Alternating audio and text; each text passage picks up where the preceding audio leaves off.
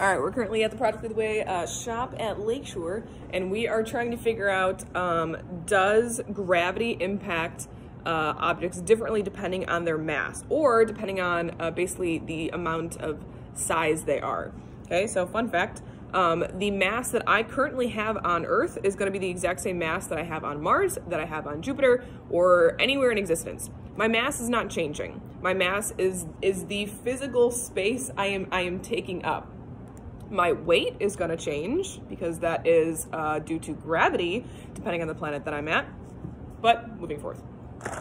So I have a bucket of a couple different objects. So I have a ping pong ball and I have a marble. I know my ping pong ball is pretty light. I know my marble is a little bit heavier.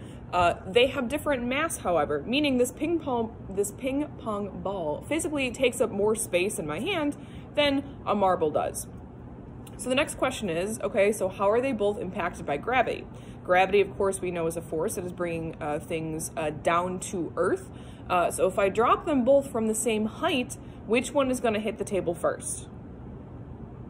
Okay, so pause and think of your think of your hypothesis. Which one is going to hit the table first? Okay, so they're at the same height. You see it? So same height, drop at same time.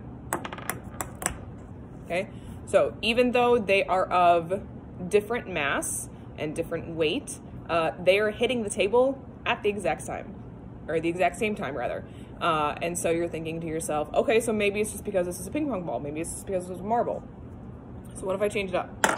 All right, I have a ping pong ball, and I believe this is a lacrosse ball. I'm not super positive. All right, so now my lacrosse ball is substantially heavier, and it's also larger. So it has more weight, more mass. It's gonna hit the table first, right? No, they're gonna hit at the same time. Exact same time. What if we change the height? Doesn't matter. Exact same time.